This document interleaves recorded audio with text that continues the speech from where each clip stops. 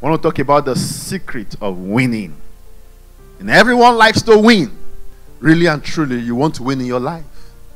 If you check, you want to win in your health. You want to win in your family. And today I want to tell you the secret of winning. The secret of winning is to approach life knowing you already won. Never forget that even though the battle that you will face in life may be in the future, your victory is in the past. You've already won. There are at least 4 major battles that the believer has already won. Number 1, you have victory over the devil, over principalities and powers. 1 John chapter 4 verse 4. But you belong to God, my dear children. You have already won a victory over those people, because the spirit who lives in you is greater than the spirit who lives in the world. When you get born again, the Holy Spirit comes to dwell inside of you. He says that spirit who lives inside of you is greater than the spirit who lives in the world. Now, everything you see in the world, the devil, his cohorts, and all who follow him, he says there is a spirit in you that is greater than the spirit in them. Every evil in this world has a source. You must appreciate that. They have a source. That source is the devil. He says your source is greater than them. Number 2 victory that we have is victory over death. 1 Corinthians 15:54. It says, then when our dying bodies have been transformed into bodies that will never die, one day we'll get bodies that will never die. The scripture will fulfill. Death is swallowed up in victory. Oh death, where is your victory? And oh death, where is your sting?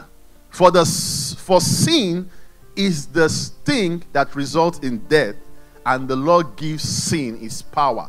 Verse 57.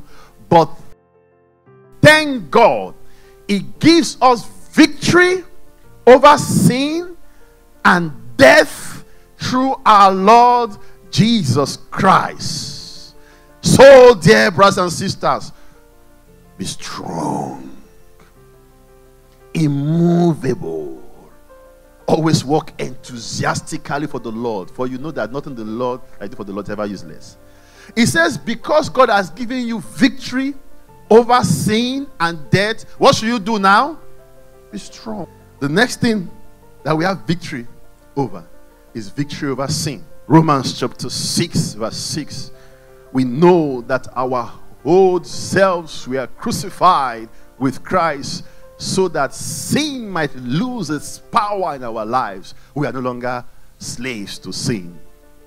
We won the battle over sin.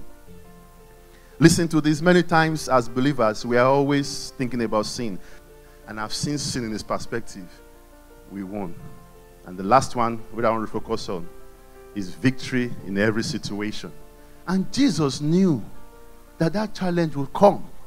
So he said in the book of John chapter 16 verse 33, he says, I have told you all this so that you may have peace in me. Here on earth you will have many trials and sorrows, but take heart, I have overcome the world. Take heart. He says, I know these things will trouble your mind. I know you'll be so bothered about these trials, but you need to know that these things have been overcome already. I have. You know, he was already ahead of them. So when he says I have, it's on your behalf. I have on your behalf. We have crushed these things. I have overcome them. You need to approach these things knowing that you are already an overcomer.